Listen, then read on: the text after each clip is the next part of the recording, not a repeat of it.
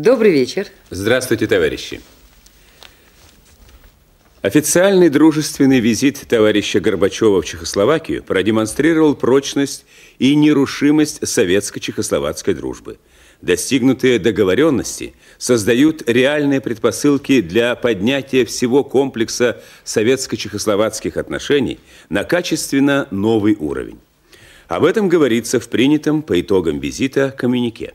Подчеркивается, обе стороны считают, что назрела необходимость в перестройке форм и методов взаимодействия в рамках СЭФ, чтобы обеспечить выход на новые рубежи социально-экономического и научно-технического прогресса.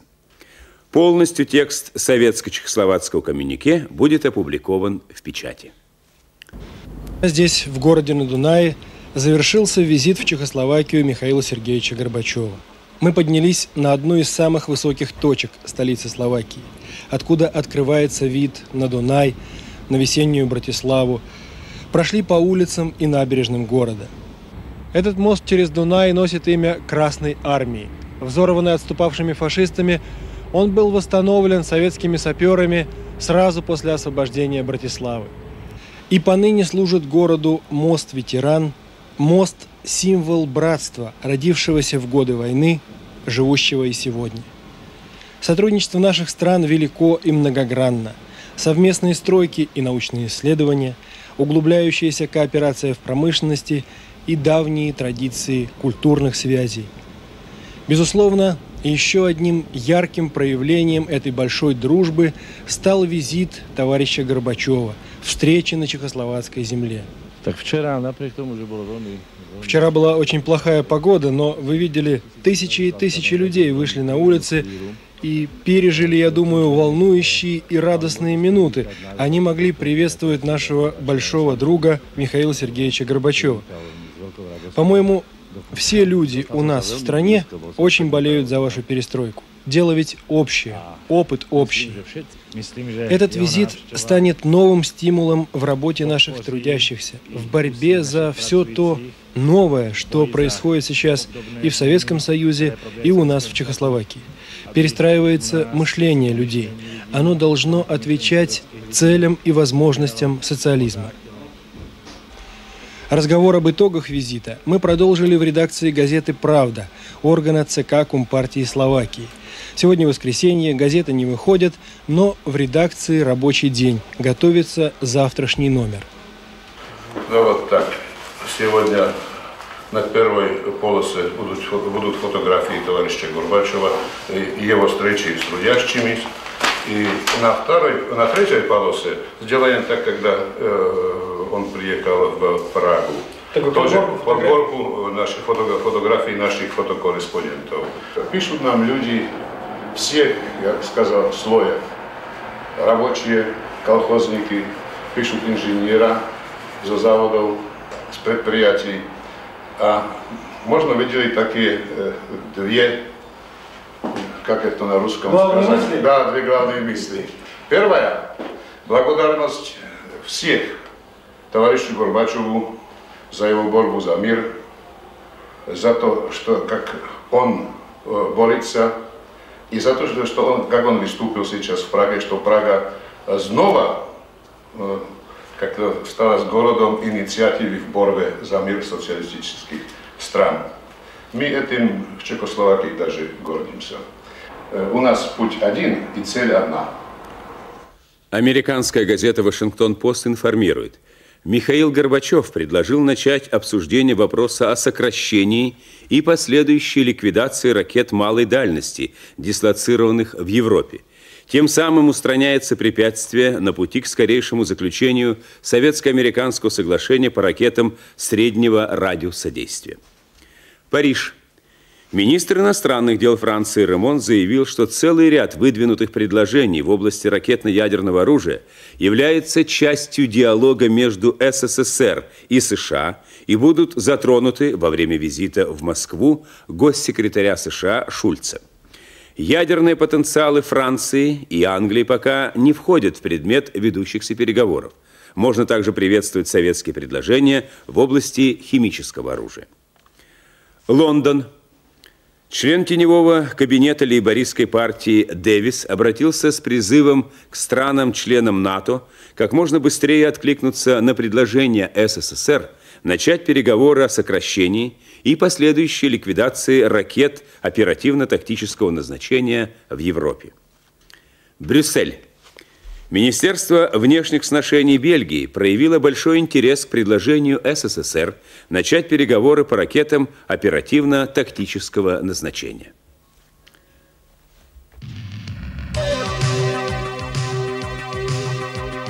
Друзья, где родился рос... Как собираетесь встречать этот праздник, спросили космонавтов Романенко и Лавейкина в момент бортовой пресс-конференции в прошлый понедельник.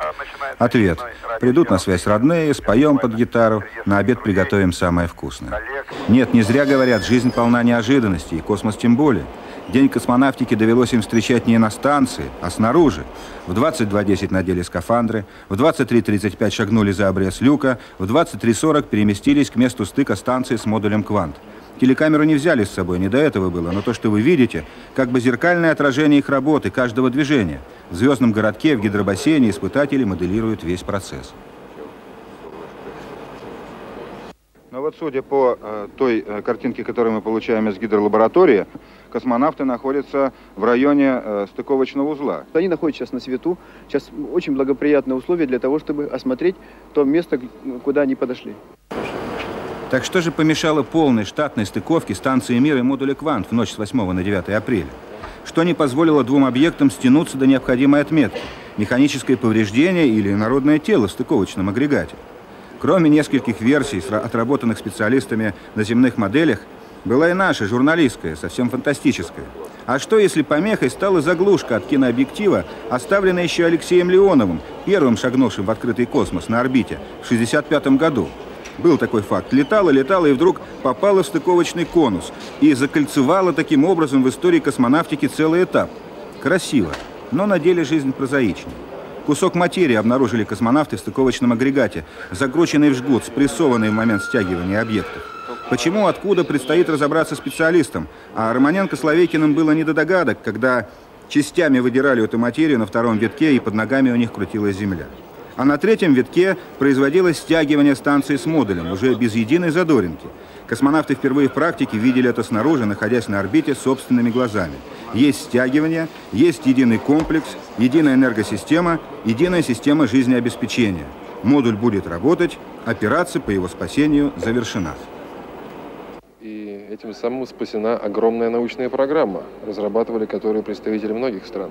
На «Кванте» установлена орбитальная международная обсерватория «Рентген» в составе 4 очень сложных рентгеновских телескопов. В создании этого комплекса принимали участие ученые многих стран мира: Англии, Голландии, Федеративной Республики Германии, Европейского космического агентства. Видимо, они с нетерпением следили за тем, как идет работа по спасению «Кванта». Конечно, звонили каждый день наши коллеги, спрашивали, как идут дела, спрашивали, есть ли надежда. Но мне хотелось, в свою очередь, поблагодарить прежде всего наших замечательных конструкторов, инженеров, которые создали модуль «Квант», создали ракету «Протон», которая вывела ее. И вот хочется сказать спасибо космонавтам, которые сегодня сделали все, чтобы этот модуль работал на науку, на большую науку, международную науку, мирную науку.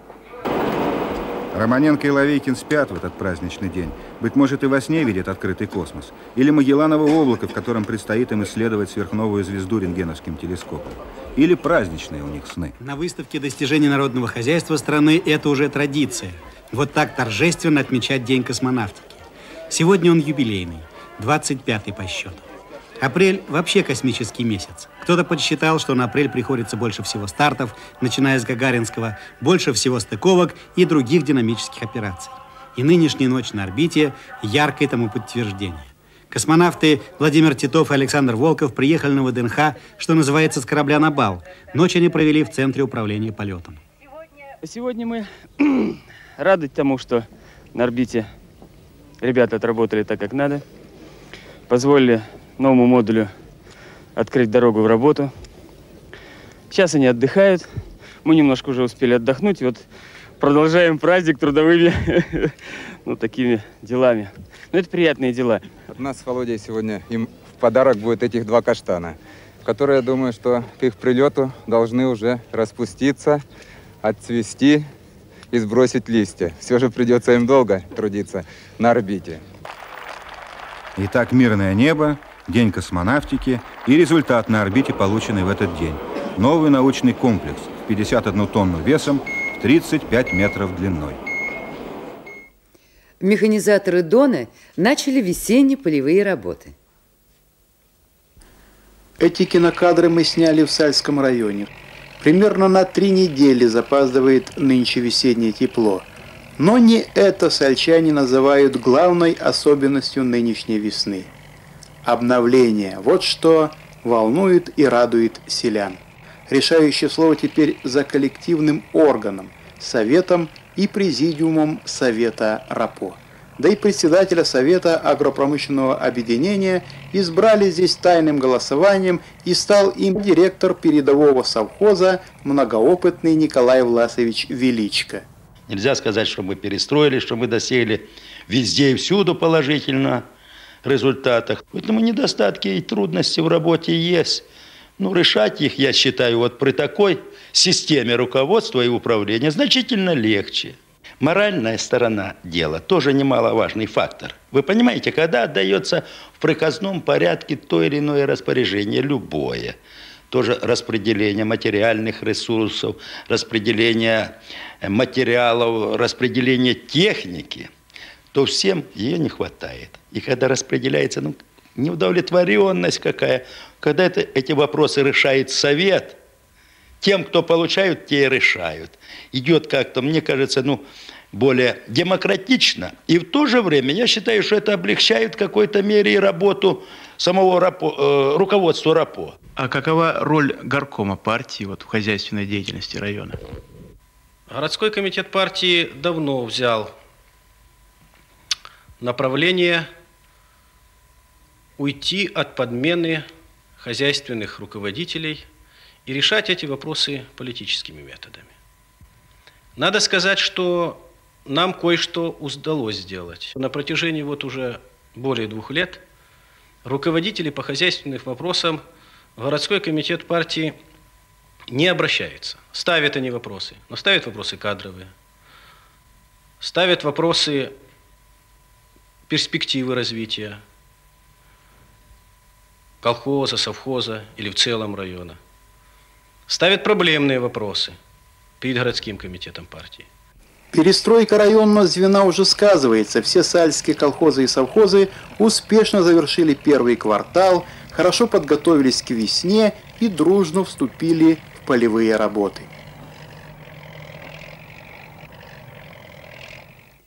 Ход перестройки и актуальные проблемы работы с кадрами в свете требований январского пленума ЦК КПСС обсудил пленум городского комитета партии в Новосибирске.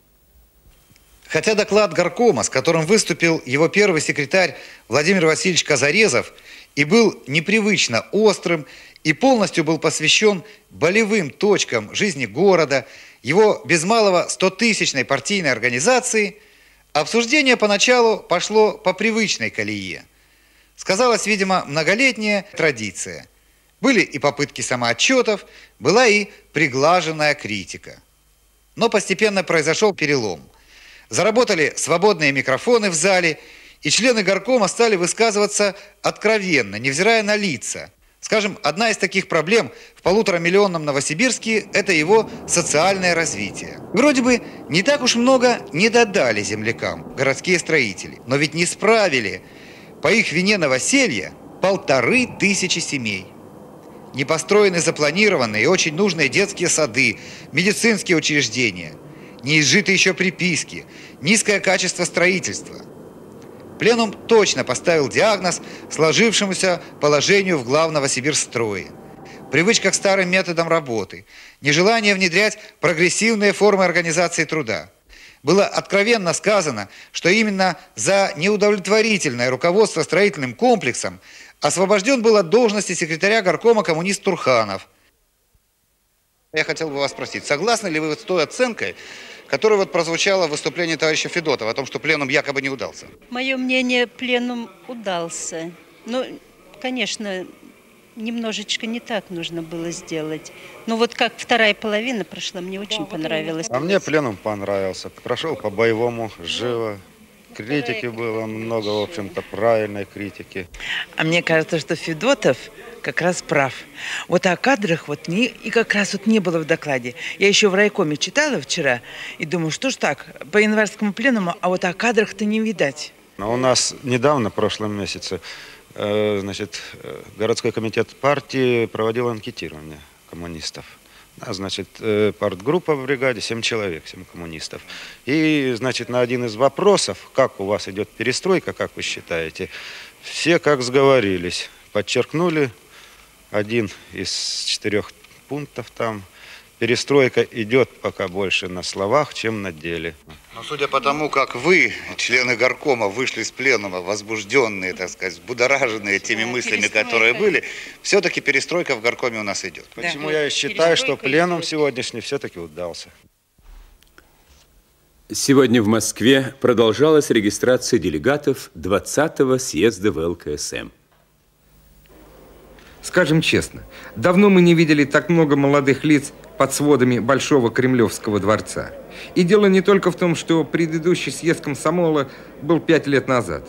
Ведь даже тогда средний возраст делегатов приближался скорее к 30, чем к 20 годам. А ведь кому как не молодым искать. Пусть ошибаться, но находить. Вот, например, о чем спорят. Что предлагают делегаты от Челябинской области.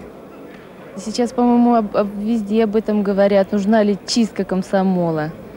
Вот. У каждого на это свой взгляд. Вот ваш взгляд. Я считаю, нужна.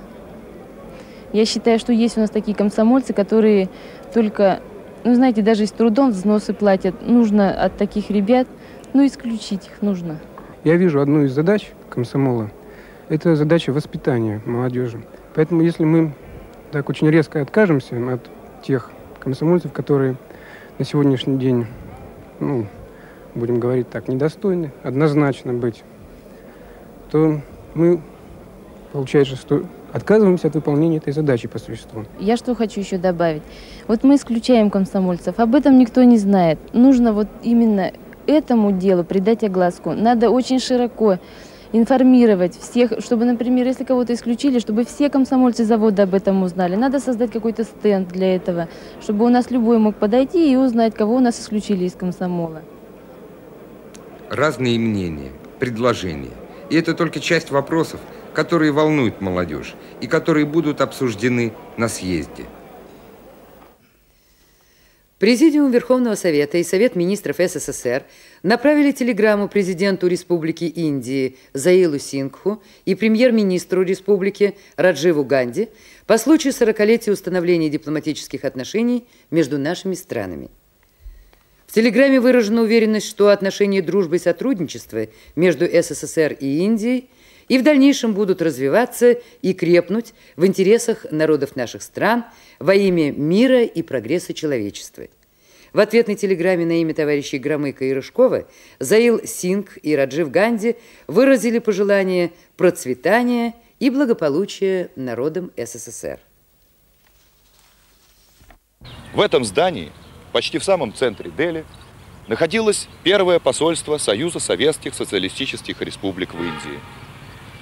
Формально, в апреле 1947 года, когда было объявлено об установлении дипломатических отношений между нашими странами, Индия еще оставалась британской колонией. Но день объявления независимости, 15 августа, был настолько близок, настолько реален, что многие государства мира, и первым среди них Советский Союз, уже признавали факт существования новой Индии. Джавахарлал Неру, напутствуя первого посла Индии в СССР, Виджая Лакшми Пандит, сказал ей: «Вы направляетесь в дружественную страну, от которой мы были оторваны по вине колониальных властей. Мы должны наверстать упущенное время и укрепить связи с Советским Союзом». Прошедшие 4 десятилетия показали, что курс на развитие дружбы и сотрудничества с Советским Союзом, завещанный Неру, остается неизменным. В эти дни здесь особо отмечают значение советско-индийских политических контактов для решения важнейшей задачи, стоящей перед всем человечеством – задачи установления прочного мира на Земле. Наши отношения с Советским Союзом стали общепризнанным позитивным фактором мировой политики, фактором мира, дружбы и стабильности в международном сообществе. Дипломатические отношения между нашими странами имеют большое значение не только для поддержания официальных контактов, но и для развития взаимных связей между народами Индии и Советского Союза.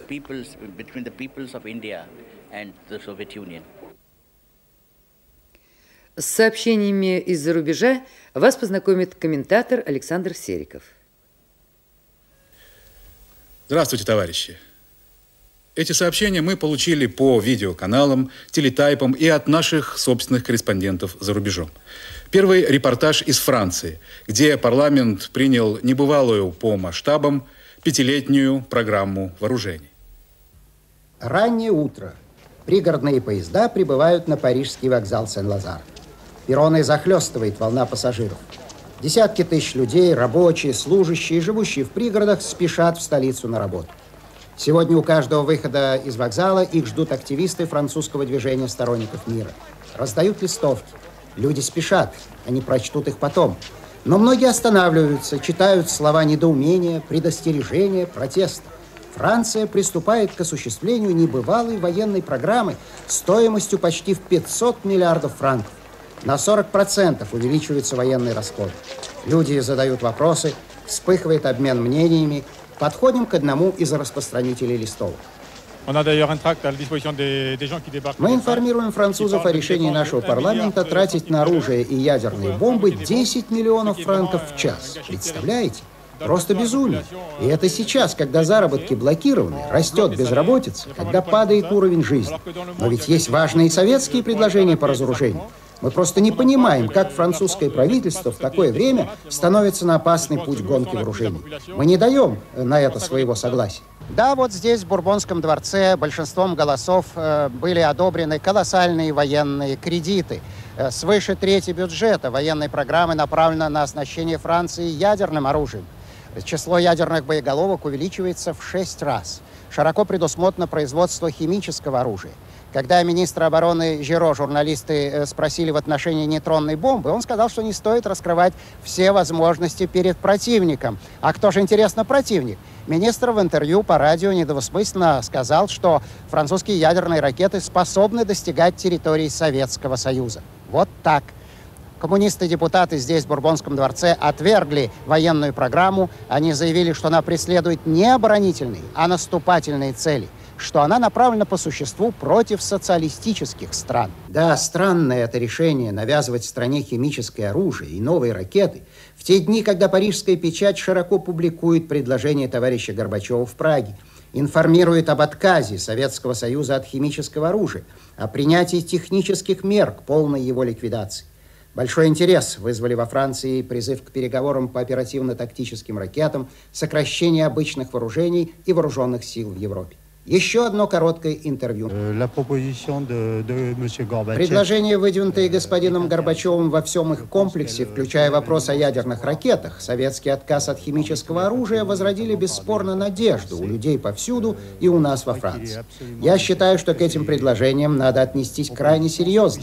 Мы за честные переговоры. Читают люди листовки французских сторонников мира, читают, задумываются, размышляют. А эти сообщения получены по телетайпу. В Даке завершил работу 4-й съезд Коммунистической партии Бангладеш. Он принял новую редакцию программы партии, определившей, что главной ее целью на современном этапе является борьба за осуществление национально-демократической революции социалистической ориентации. Генеральным секретарем ЦК Коммунистической партии Бангладеш вновь избран Мохаммед Фархат. Еще одно сообщение, полученное по телетайпу, на этот раз из Манагуа. Представители Никарагуа и стран-членов СЭФ провели здесь совещание по вопросам сотрудничества в области промышленности, сельского хозяйства и рыбной ловли. По его итогам подписано соглашение об участии социалистических государств в осуществлении важных для экономического развития Никарагуа проектов. Видеоинформацию, которую вы сейчас увидите, мы получили из Южной Кореи, где не утихают студенческие волнения. На территории Сеульского национального университета вновь произошли столкновения студентов с полицией. Но репрессивные меры, на которые не скупится режим Чон Духвана, лишь усиливает протесты южнокорейской молодежи и против диктатуры, и против американского засилия. Эти студенты сжигают символические фигуры дяди Сэма и его ставленников. Весна протестов в стране утренней свежести, как называют Корею, обещает, по всему видно, быть довольно жаркой. В Японии также кипят страсти, но уже, так сказать, экономического характера. 17 апреля, как объявил американский президент Рейган, будет введена 100% пошлина на ряд ввозимых в США из Японии товаров. В частности, на микрокомпьютеры. В преддверии осуществления этой меры, больно бьющей по Японии, то и дело возникают вспышки торговой войны между двумя правительствами. Так, заместитель министра внешней торговли и промышленности Японии, в свою очередь, пригрозил, что японское правительство примет ответные меры в случае введения США торговых санкций. А токийскую биржу, между тем, лихорадит все сильнее. Плохо, когда с человеком случается беда. Еще хуже, когда вдали от дома. И мало того, в открытом океане.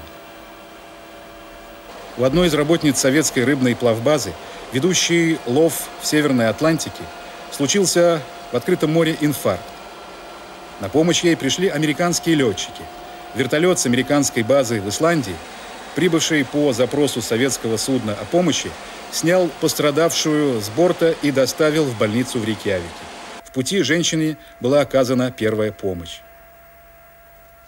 Неплохой, как мне кажется, пример взаимопонимания и взаимовыручки между советскими и американскими людьми. И еще одно сообщение из Франции. Это одна из крупнейших французских атомных электростанций, которая расположена в Кре-Мальвиль на берегу реки Рона. Здесь уже более месяца происходит значительная утечка натрия. Причем место утечки обнаружить пока не удалось. Власти пытаются успокоить общественность. Натрий, мол, не радиоактивен и опасности для здоровья человека не представляет. Тем не менее, натрий, вступая в реакцию с кислородом, воспламеняется, а соединяясь с водой, взрывается. Чудом 25 тонн натрия, таков общий объем утечки, не принесли беды. Ну, а чтобы не оставался от предыдущего сюжета, что называется, горький привкус, посмотрите вот этот. Такие сооружения можно было увидеть на выставке в португальской столице Лиссабон. Кто внимательно присмотрелся, определил, наверное, что сделаны они из шоколада. Вместе с кондитерами выставку-продажу готовили художники и архитекторы. И она пользуется популярностью. Ведь не каждый день можно не только купить железнодорожный состав, но и съесть его. И в заключение обзора об одной из перспективных форм сотрудничества стран-членов Совета экономической взаимопомощи. Сегодня в Москве закончил работу советско-болгарский семинар по практическим вопросам прямых производственных связей. Почти целый день участники семинара, а это хозяйственные и партийные руководители, специалисты станкостроения, провели на новом производстве завода «Красный пролетарий». Впрочем, производство это многие болгарские товарищи по праву могут считать тоже своим, как и краснопролетарцы могут назвать своим комбинат Берое в городе Старозагора. Дело в том, что и то, и другое предприятие одними из самых первых создали совместное советско-болгарское научно-производственное объединение. Теперь у наших двух стран их уже десятки. Но не нужно, наверное, никаких комментариев, чтобы понять, что нынешняя встреча не носила какой-то познавательный, экскурсионный характер. Шел конкретный, предметный разговор о делах. Ну вот, собран очередной робот. Всю рабочую смену он будет выполнять вот эти движения на испытательном стенде.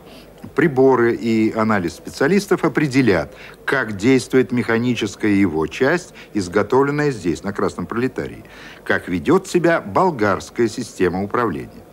Этот робот выполняет функции токаря, фрезеровщика, сверловщика. Может он занять свое место и в многофункциональной автоматической линии. Заключение специалистов ведется прямо вот на месте и в инженерных службах. Но обсуждаются, конечно, не только конкретные, но и глобальные проблемы, перспективные направления совместных действий. Особость ведения госприемки возникает конкретных технических вопросов, как, например, сегодня. У вас тоже госприемка внедряется? Через 3 месяца у нас тоже будет.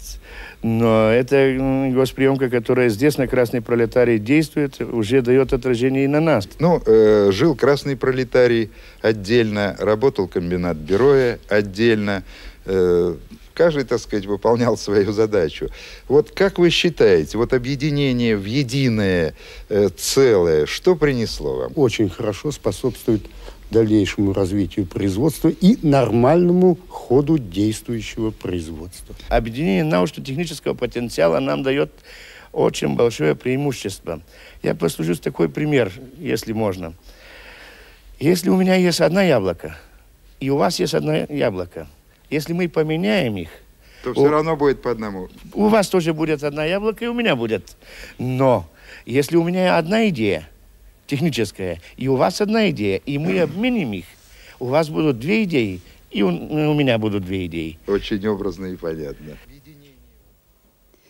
Сегодня день войск противовоздушной обороны. И в мирное время воины противовоздушной обороны выполняют боевую задачу. Они постоянно охраняют небо нашей страны. Усилиями партии советского народа войска противовоздушной обороны оснащены современной и эффективной боевой техникой.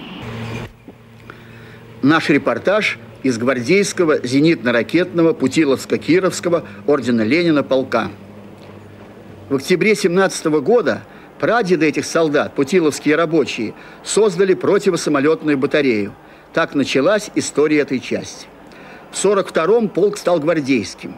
И ныне здесь служат парни с ленинградских заводов. Необходимые технические знания, мастерство, которое согласуется с тонкостями нашего электронного и атомного века, вот что постигают солдаты в процессе учебы.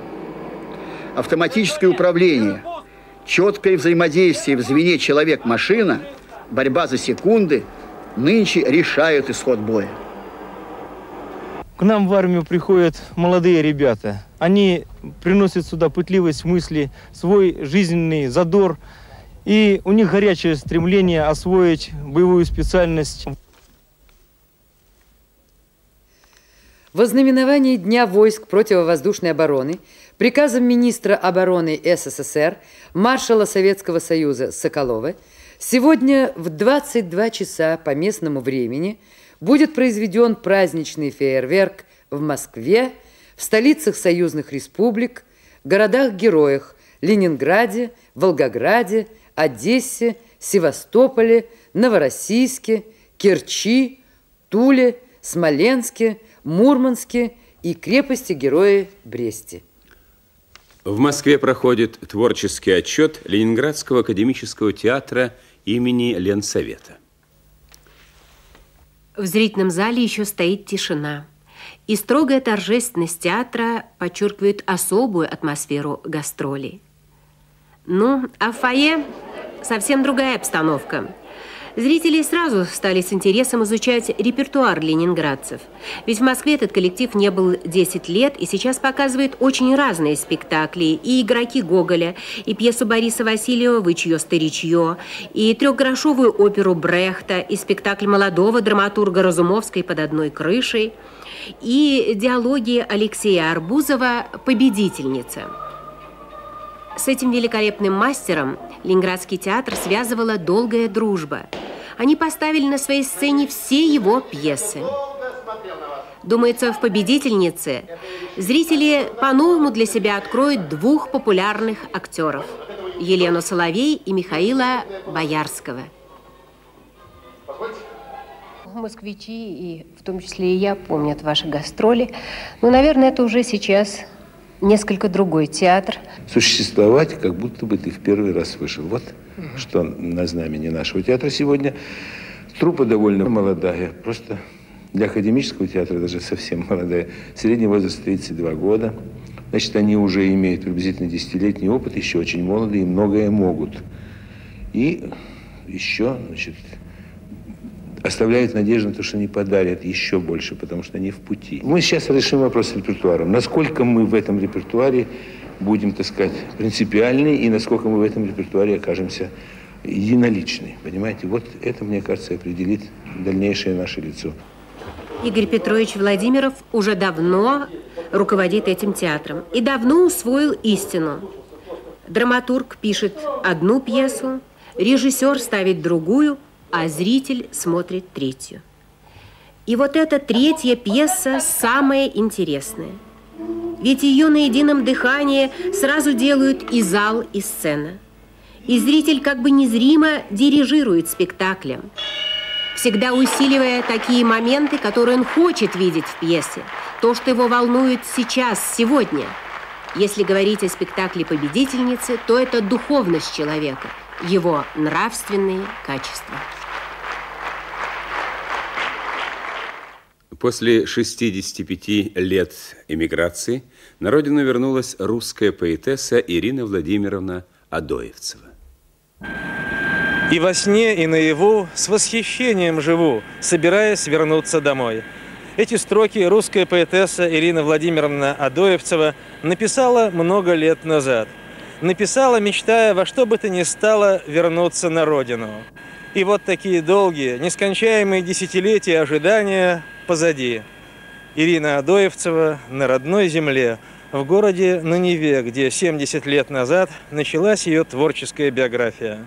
Я страшно счастлива, что я вернулась домой в Ленинград. А потом наше интервью продолжилось в машине. Абсолютное счастье. Мне кажется, что я еще никогда в жизни не был такой счастливый, как сейчас. Я же писала не все. Я могу еще очень много написать подробностей. И потом, когда я всегда писала, я писала не о себе, а о других, чтобы продлить им бессмертие.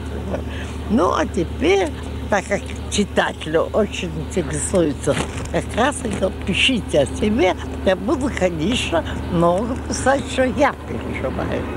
Доброго вам здоровья! Спасибо. На нашей ленинградской земле. Да, это мне как раз больше всего и нужно. Александр Викторович, благодаря вашим публикациям в литературной газете «Советских людей» узнали о судьбе Ирины Владимировны Адоевцевой. На фоне того, что происходило в последнее время в Париже, где нашлись люди в эмиграции, пытавшиеся помешать ее отъезду, то, как ее встречает Ленинград, это разительный контраст. Но, как вы видите, она прилетела с цветами, и это говорит о том, что ее провожали самыми добрыми чувствами те наши соотечественники, которые ощущают себя частью нашей нации, нашего народа и культуры. А сейчас новости спорта. О них расскажет Георгий Сурков. Здравствуйте, товарищи. Итак, в начале нашего обозрения о чемпионатах страны. В Москве и Ленинграде сегодня проведены первые баскетбольные матчи суперфиналов среди женских команд. Баскетболистки ЦСКА в дополнительной пятиминутке обыграли спортсменок Минского «Горизонта» 87-86 и сделали первый шаг к бронзовым наградам. Динамовки Новосибирска уверенно выиграли у ленинградских «Спартаковок» 90-79 в борьбе за золотые медали. Игра началась так, как будто хозяева поля не «Спартак», а «Динамовки» Новосибирска. Они предложили высокий темп, и их броски из-за 6-метровой линии были точны. «Спартаковки» же ошибались, порой даже в таких, казалось бы, 100% для взятия кольца ситуациях. В середине второго тайма преимущество сибирячек было в 20 очков, и ни у кого не вызывало сомнений их победа. Ленинградкам удалось несколько сократить разрыв в счете, но догнать соперниц они не смогли. Второй матч состоится в Новосибирске, и если потребуется, третий, то там же. Футбол. Результаты 7-го тура чемпионата страны. Кайрат уступил Арарату 0-1, ничья 1-1 в матче «Зенит-Невчи». Жальгирис обыграл тбилисских динамовцев 3-1. Минская «Динамо» 3-0 Гурию. Металлист выиграл у Днепра 1-0. Футболисты «Спартака» по-прежнему лидируют 13 очков. Сегодня они обыграли ЦСКА 3-1.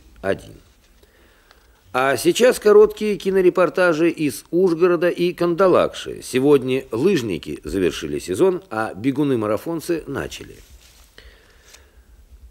Какие они все-таки разные перед стартом. Кто-то думает, кто-то шутит, беспокоится о внешнем виде. На финише, когда позади останутся 42 километра 195 метров, на всех лицах будет одно – огромная усталость.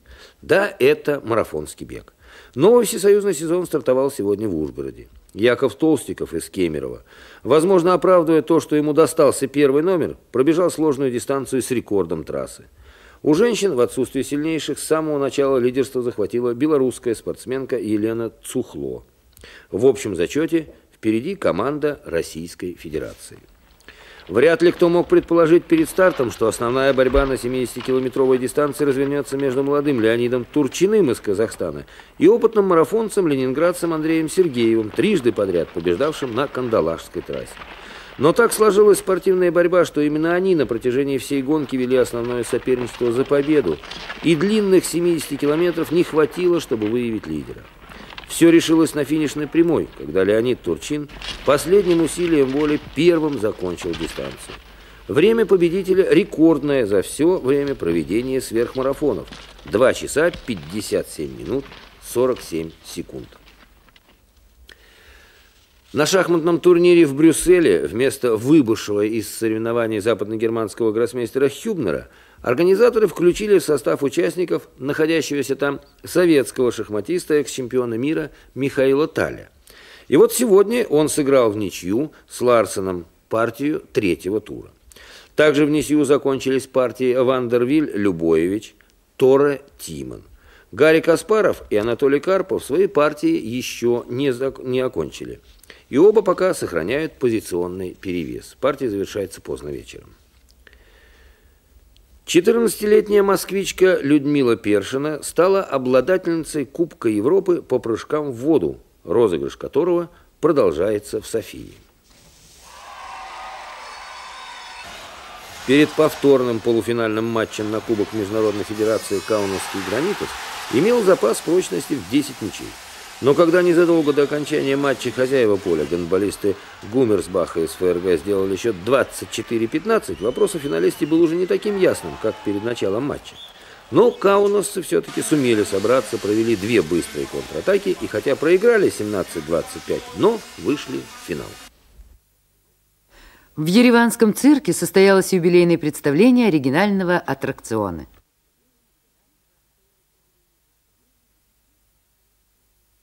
30 лет прошло, и вот снова переполнен цирк Ереване, снова на манеже Степан Исаакян со своими экзотическими артистами во главе с всеобщим любимцем бегемотом по кличке Манук, то есть малыш в переводе с армянского.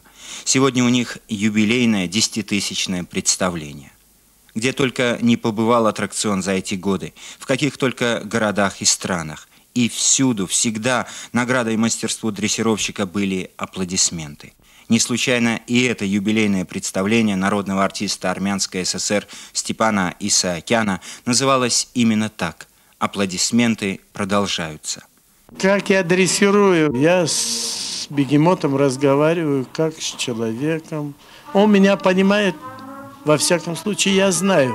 Многие с усмешкой к этому относятся. Думают, что это, не совсем, наверное, так.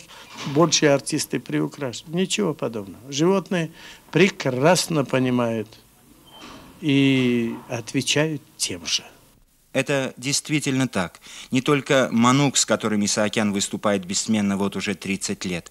Все участники аттракциона. Зебры и антилопы, попугаи и журавли, даже внушительных размеров питоны понимают своего дрессировщика, отвечая ему взаимностью, любовью за любовь.